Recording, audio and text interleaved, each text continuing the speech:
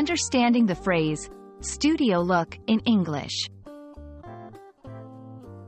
Hello, everyone. Today, we're going to dive into a fascinating English phrase, studio look. This phrase might sound simple, but it's packed with meaning and is quite interesting in its usage.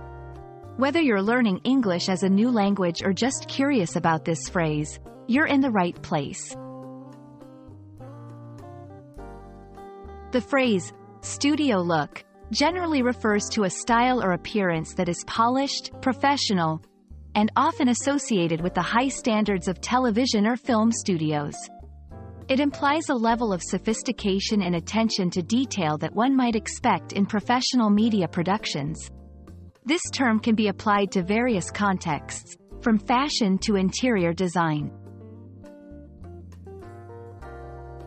In everyday English, studio look can be used in several contexts. For example, 1. Fashion.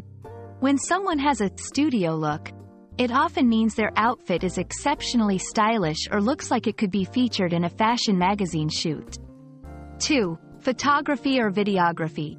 Referring to the polished and professional appearance of a photo or video, typically one that's been taken in a professional studio setting.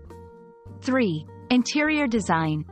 Describing a living space or an office that is designed to resemble a high-end studio, with a focus on aesthetics and functionality.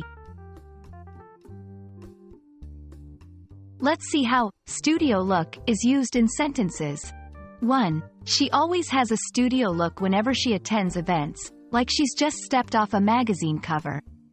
2. The photographer achieved a studio look in the portrait with perfect lighting and background. 3. Their new office has a studio look, complete with minimalist furniture and modern art. When using studio look, remember, it's usually a compliment or shows admiration. The phrase can be subjective. What looks like a studio style to one person may not to another. Use it in contexts where appearance and presentation are being discussed. And that's a wrap on studio look. I hope this video helps clarify what this stylish phrase means and how you can use it in your everyday English conversations. Keep practicing, and don't be afraid to add a little studio look to your language learning journey. Thanks for watching, and see you in the next video.